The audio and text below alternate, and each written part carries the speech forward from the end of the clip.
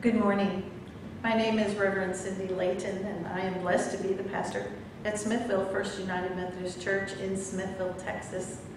During this unprecedented time of COVID-19, we have been, like so many, closed to worship in our sanctuary, but we have made a valiant effort to provide recorded worship every week for anyone who wishes to view them.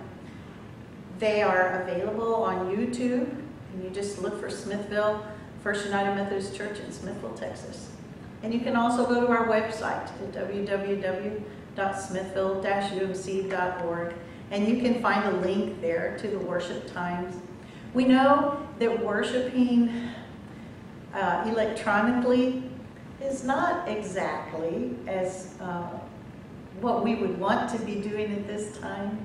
But it is a blessing from the Lord that we are able to continue to worship together virtually through these videos.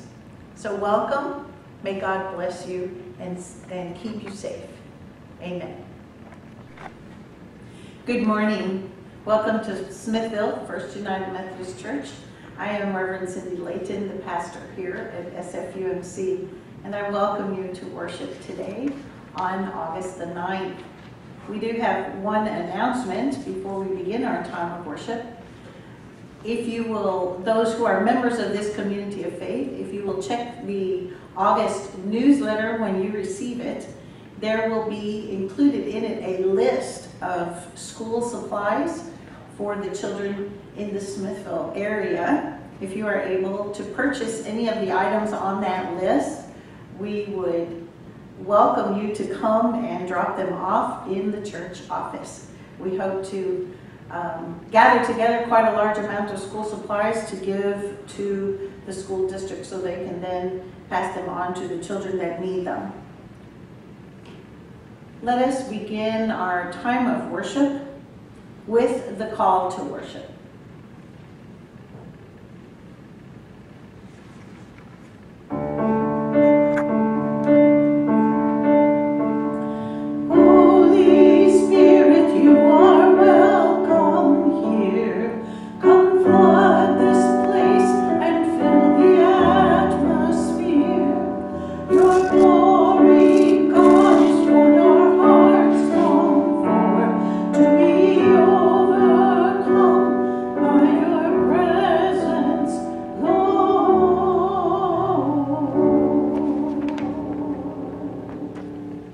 Let us pray. Oh, gracious and loving God, we thank you and praise you for this day in which we can gather together in our homes with our family and friends to worship you in spirit and in truth. We pray that all that is said and done during this time of worship would honor and glorify you. In the name of Jesus, we pray these things. Amen. Amen. Would you please join me now in the hymn of praise, Stand By Me.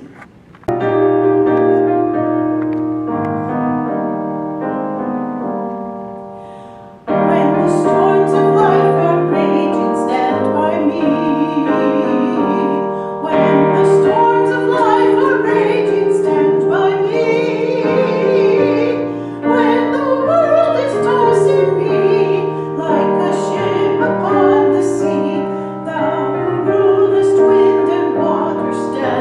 me.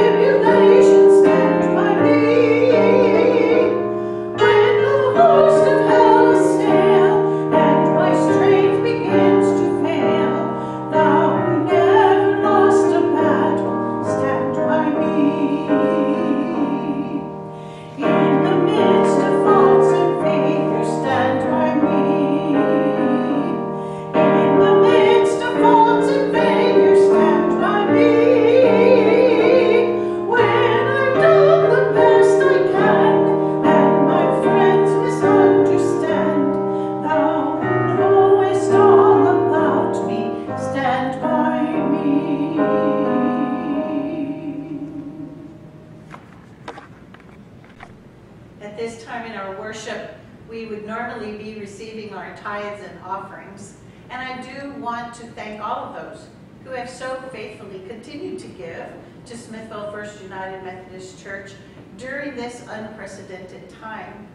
If you would desire to send in your tithes and offerings, you may do so by mail by sending them to P.O. Box 698, Smithville, Texas 78957. Or you may give electronically by going to www.smithville.umc.org and click on the PayPal link, and they will give you instructions how to proceed to give electronically. Or you are always invited to come by the office Monday through Thursday from 9 a.m. to 1 p.m. and drop your gifts by the office. We will gladly receive them from you. We give thanks to the Lord for the faithfulness of all God's people. Thanks be to God. Amen. At this time, our pianist, Becky Brooks, will lead us in a time of silent worship as she shares her talents with us through music.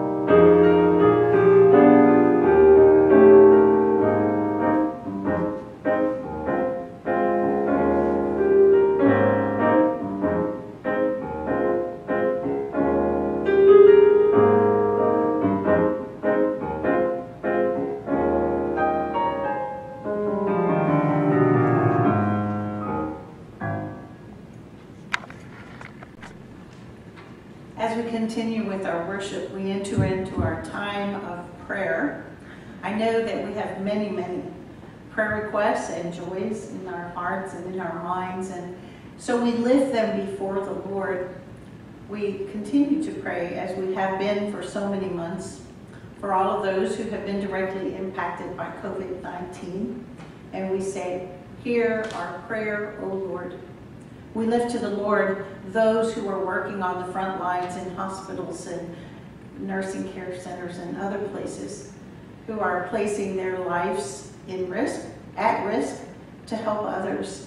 And we lift them for protection and safety before the Lord today. Hear our prayer, O Lord. We do pray for those we know who are dealing with other physical ailments, and we lift them before the Lord. Hear our prayer, O Lord. In the midst of it all, we give thanks for the Lord's presence among us. And as we have already said this morning, for the generosity of God's people in so many ways. And we give thanks. Thanks be to God. We are also thankful for many of our membership and others around the city who donated to the food pantry fan drive. And the food pantry was able to hand out about 125 fans in the last 2 weeks. And so we say, thanks be to God. Thanks be to God. So for all of the ways in which the Lord has blessed us, we do give thanks, and we lift our joys and concerns before the Lord. Please take a moment right where you are for a time of silent prayer.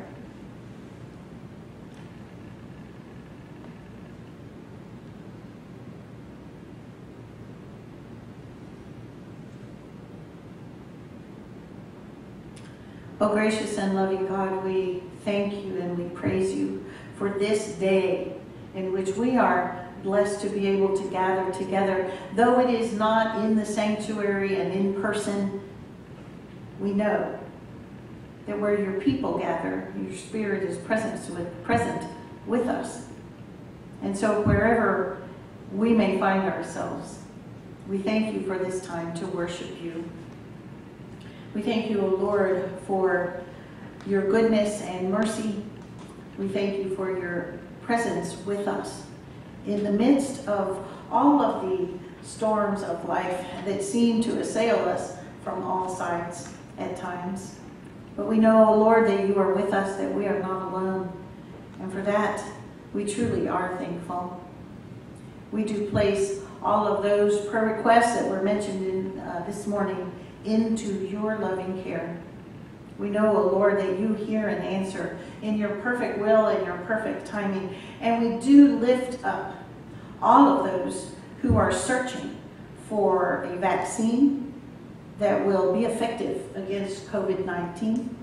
We pray that you would give them insight and understanding and wisdom as they search, and that one will soon be found, Lord, that will be effective. We also pray for so many people. As time goes on, more and more of us know someone, and oftentimes many, who have either died or have been sick with COVID-19. We pray, O Lord, that you would have mercy. Have mercy upon us, O Jesus, and upon not only our country, but upon the whole world that is struggling against this dreaded sickness. So we place ourselves very humbly into your loving hands. Again, we thank you, for we know that we are not alone, and we can bring all of the concerns and especially the joys that are in our hearts and minds to you. And you always hear and answer in your perfect will and your perfect timing.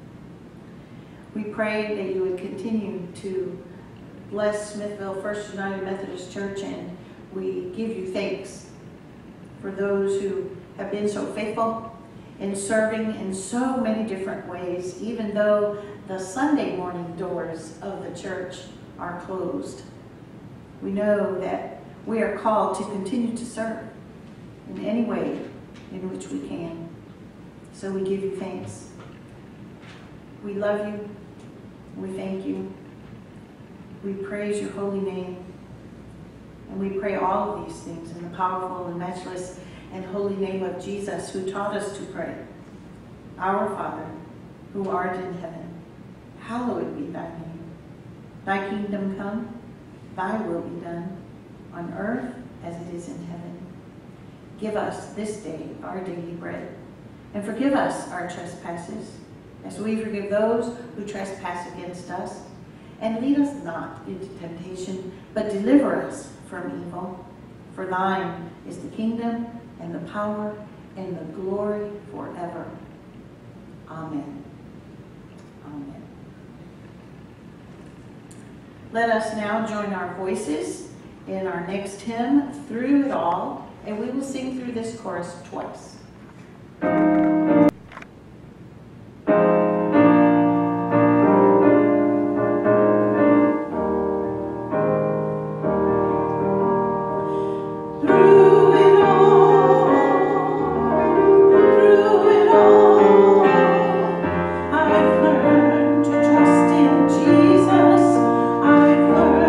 Trust in God through it all.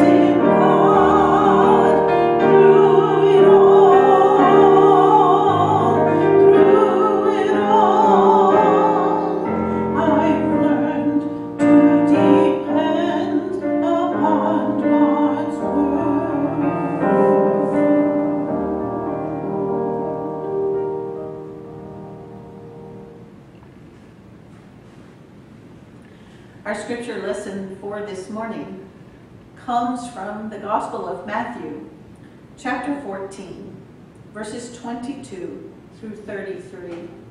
Hear the word of the Lord. Immediately, he, Jesus, made the disciples get into the boat and go on ahead to the other side, while he dismissed the crowds.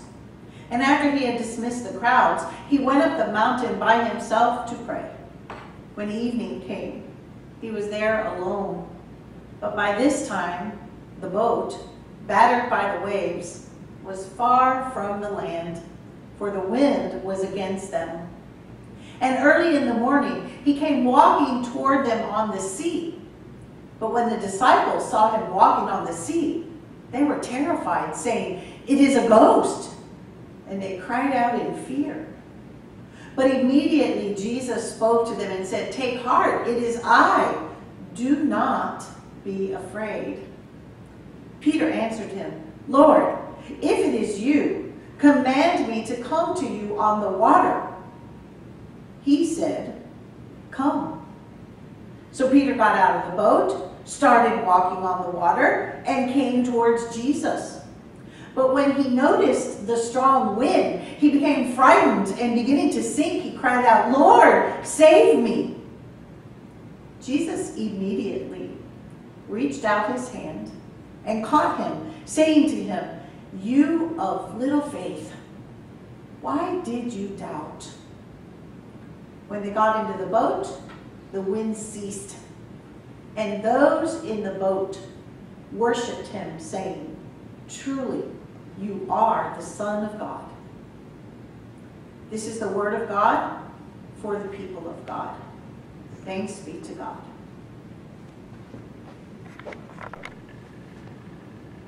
In our married life, my husband and I have had the opportunity to travel quite often. And any time that we're along one of the coastlines of our country, or even in Hawaii and in Alaska, we enjoy doing whale watching trips. Sadly, in the many, many whale watching trips that we have had, we have never seen one of those whales actually breach up out of the water. We've seen lots of whale spouts and whale backs and whale tails and, other pods of killer whales and things like that. And occasionally, those boat whaling trips have been very choppy. One of our trips to England, we took the little tiny boat that goes full of people out into the North Sea and goes along the coastline, along the white cliffs, out and circles around so that you can see the Beachy Head Lighthouse off the coast of southwest England. What an amazing view you get when you're out on the water. But I will never forget one of those trips when the water was so choppy that we were all hanging on to the sides of that boat for dear life. And then one time, we actually took a 3-hour tour. Now, some of you that are old enough should laugh right there, because we took a 3-hour tour out of Corpus Christi Bay, and we went out of the bay and past the sea walls. And in the bay, the water was calm, it was beautiful. I thought, oh, this is going to be an easy breezy trip. But when we went on the other side of the seawall, the water was so choppy, this boat was going up like this and slamming down on the waves and up and slamming down, and I was getting so seasick. It was bad. And the owner of the little boat, who sailed quite often, said to me, he said, "Cindy, you look a little bit green. You need to focus your eyes on the horizon." Focus your eyes on the horizon. That was some of the best advice I have ever gotten. I made it through the rest of that trip because I was holding onto the side of the boat, looking out over the ocean and focusing on the horizon. In the ancient world, the world in which Matthew was writing to new Jewish believers, the sea was associated with the god of chaos. The people believed that from the beginning of time, this destructive, unpredictable power called chaos was battling against all that was good and right and orderly and trying to tear it apart. So, there the disciples were that night. They had been told by Jesus to take their small fishing boat and go across the Sea of Galilee to the other side, and he would meet them there. They got out into the water, and a storm came upon the sea. And they were being blown about by forces greater than they were, and they were feeling totally helpless. At that moment in time, they were looking chaos right in the eye, and they were scared to death. Have you looked chaos in the eye lately? For all of us right now, chaos could be given the name COVID-19. Many of us have encountered chaos before in our lives, even before COVID-19. For some of us, and I am among this group, chaos raised its ugly head when we received a cancer diagnosis. Or chaos may have shown itself in your life when a loved one died suddenly. Or when you're home. Many of us listening today. Chaos may have looked like what happened when your home burned to the ground in a wildfire. Or when a family is pulled apart by divorce or by financial issues. Chaos shows itself in all different kinds of ways. Any number of difficulties come our way. They have come my way, they come your way over the years. The disciples found themselves in a spiritual and physical battle in that moment as they tried to ride out the storm in the middle of chaos and fear. Their spiritual battle was that they knew Jesus was around somewhere, and they were hoping, I think, and praying that somehow they would make it through. Their physical battle was their reality. At that moment, they thought they were going to perish. I have felt that way quite a few times in my lifetime. Have you? So the question for us today is, what can this passage tell us about facing our storms, those periods of chaos that come into our lives?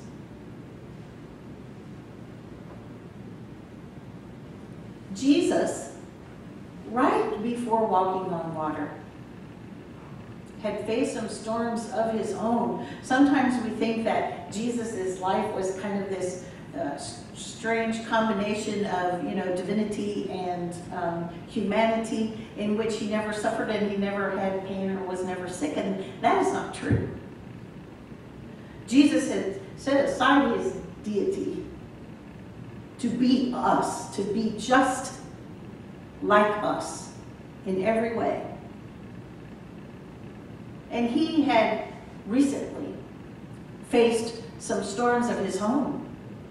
The people in his own hometown of Nazareth had rejected his ministry. Those people he had grown up with, those people who had seen Jesus, who knew Mary and Joseph, had rejected Jesus' ministry and teaching and had asked him to please leave. And then, very soon thereafter, he found out that his own cousin, John, the one we call John the Baptist, had been beheaded in prison.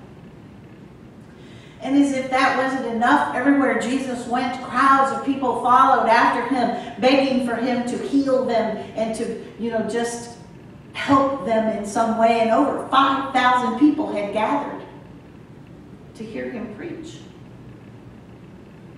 And he ended up feeding them all in a miraculous way. Jesus found himself being very tired. And he was exhausted. And because of that, he leaves the disciples, asks them to go across the lake ahead of him. And he goes off by himself to pray. Well, that's the first lesson that we can learn from this passage. When you are surrounded by chaos, when I am surrounded by chaos, when we are surrounded by the storms in our life, when the world seems to have gone mad, we should not quit praying, which is what I hear from a lot of people. I've just given up on God. I'm not praying anymore. I don't think God is listening. Instead of giving up and not praying anymore, Jesus shows us that in the midst of our chaos, that is when we should be praying even more fervently. Even more fervently. Jesus knew without a doubt that prayer would renew his spirit more than anything else that he could possibly do. And we need to learn from him. We need to learn that lesson and take it to heart. And then, when Jesus sees, because the scripture tells us that he sees that his friends are in that boat in the middle of the storm. When Jesus sees that his friends are afraid and struggling, he goes to help them. He doesn't just sit up on the hill and go, "Oh, well, I hope they make it." And just sit up there and watch them all drown or whatever could have happened to them. He goes to them and offers his help. These are people that he cares about.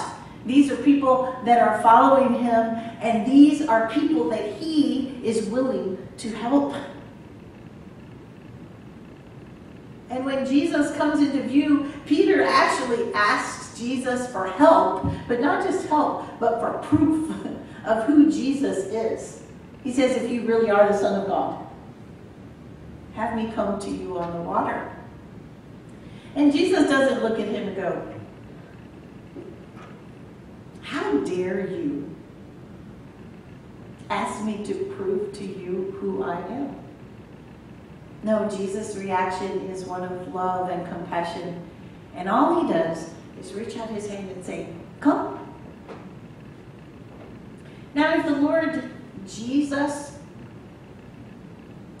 gives us a specific task to do, like the one he gave to Peter in that moment, he said to Peter, "Come," then we need to do it.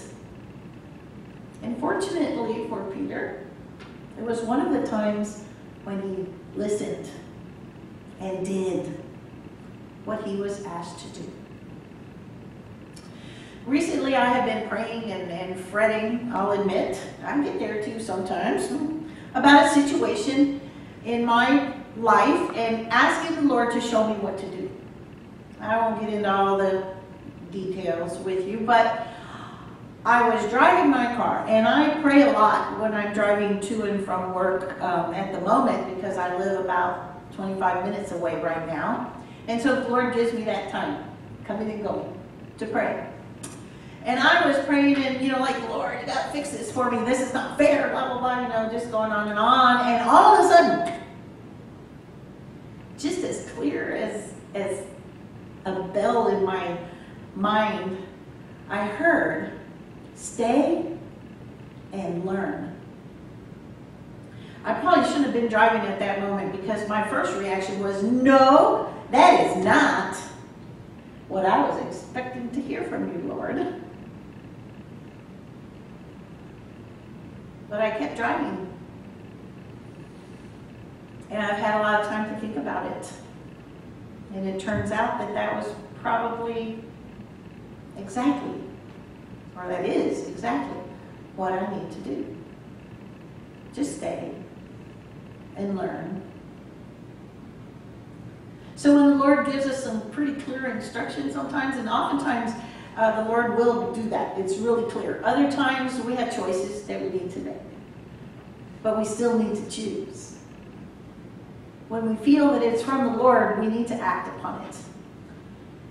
And in the midst of our storms, we are asked to listen to God and learn. That's what happened to me.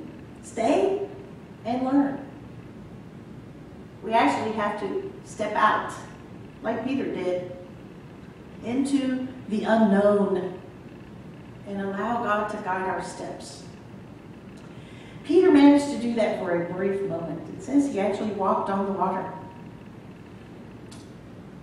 And finally, once we have prayed, once we have tried to help others, once we have begun to do the task that God has chosen for us to do, once we have allowed God to guide our steps, and once we have quieted ourselves enough to listen, then we can focus on Jesus and not on the chaos and fear around us. That was Peter's mistake. He was walking on water as long as he had his eyes on Jesus. As soon as he changed his focus and noticed the wind and the rain or waves all around him, we know what happened. He began to go down into the water. Jesus is like our horizon in the storm.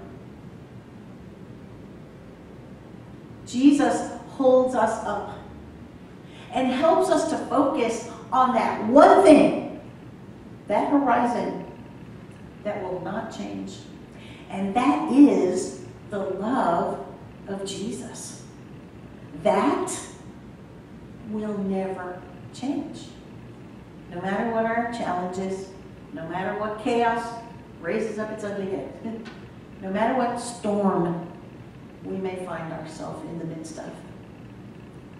The love of Jesus becomes and is our stabilizing and life-giving horizon.